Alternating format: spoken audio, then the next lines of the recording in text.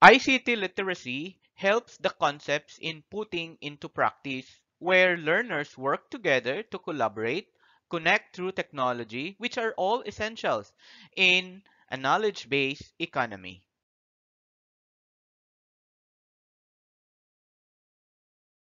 Several studies have proved that ICT provides pedagogical benefits. It promotes active learning to improving the social cohesiveness and understanding in the knowledge-based economy.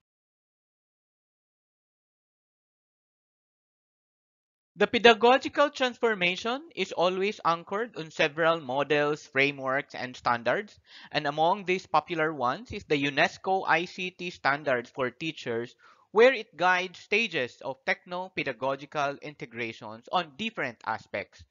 And it comes into three major integration. Integrate basic tools, use complex tools for complex problem solving, and use pervasive tools for self-learning and management.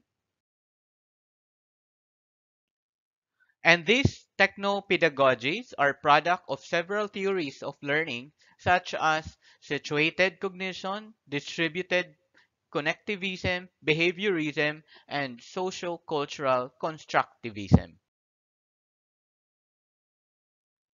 ICT integration in the classroom has three primary forms of knowledge: content, technology, and pedagogy, which is actually mix and match with four knowledge bases where teachers are guided to. And these are pedagogical content knowledge, technological content knowledge, technological pedagogical knowledge, and technological pedagogical content.